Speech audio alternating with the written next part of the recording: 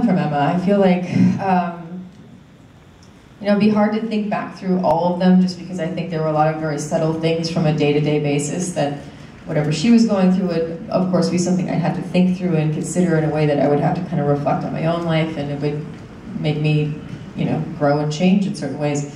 But I think in the long run, mostly, it was really moving for me to play a character that was able to overcome so many barriers, to be so vulnerable. It was very important to me that happened because I knew I needed that in my own life, and I knew that was something I was struggling with. And so, that's something I feel like right now I am trying to work on. I am trying to make time to be able to be closer to my family, and make time to be able to be closer to my friends, make time to be able to meet people I might want to spend time with romantically. And that requires a vulnerability that means you might get hurt.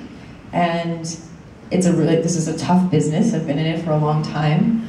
There's a lot of ups and downs. There's a lot of rejection. I've had a lot of relationships fall apart because I wasn't around to be able to sustain them, and that was heartbreaking, and I've had my own, pain over that in my life.